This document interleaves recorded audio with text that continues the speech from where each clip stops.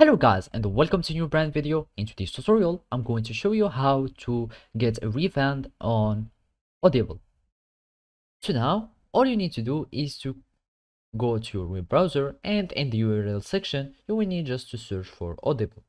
Then you will need just to go to the first link, and now we are on the Audible website. So we will need just to create our account so we can have access to Audible. So click on create your Amazon account, and then we will need just to fill in these informations. So now all you need to do is to click on create your Amazon account.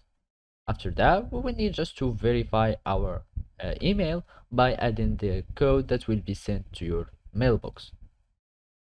After verifying your email, you will need just to wait until you are here, and then you will need just to add your billing informations to have access to Audible. And of course, there is a free trial for the first month.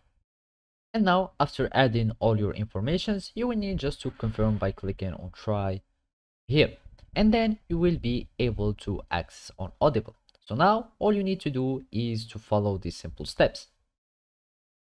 So now all you need to do is to go to your library, and basically it will take you to your book lists here.